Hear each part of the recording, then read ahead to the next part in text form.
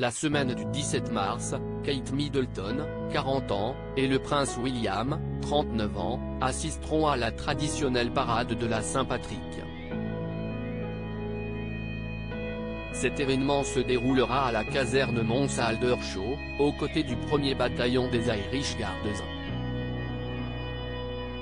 Il s'agit d'une tradition particulièrement amusante à laquelle les Cambridge s'adonneront avant d'embarquer pour une tournée des Caraïbes.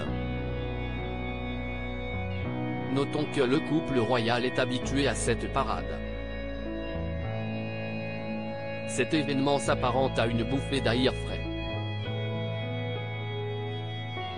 En effet, cette tradition permet au duc et à la duchesse de Cambridge de laisser de côté les protocoles et faire place à l'amusement et au divertissement.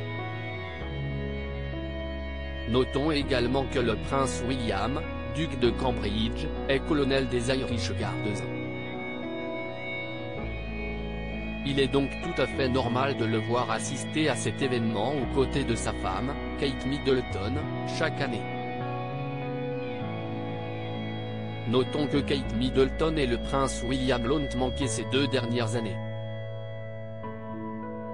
En effet, ces 2 dernières années, plusieurs raisons ont fait que l'événement n'ait pas eu lieu. En 2020, la majorité du régiment était en déploiement à l'étranger. Quant à l'année dernière, la pandémie liée au Covid-19 a eu raison de cette tradition.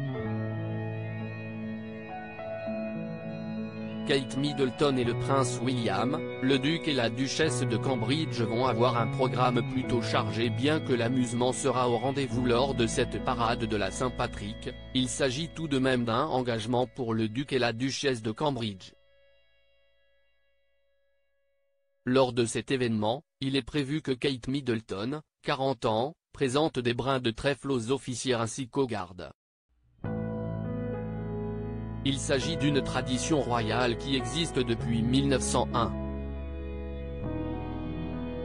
À leur tour, les officiers ainsi que les gardes transmettront ces trèfles à leurs collègues.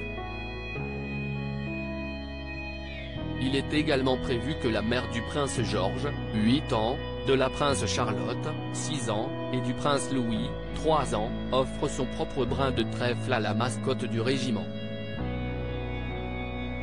Il s'agit d'un Irish Wolf Club. Aussi, le prince héritier prendra part au salut pendant le défilé.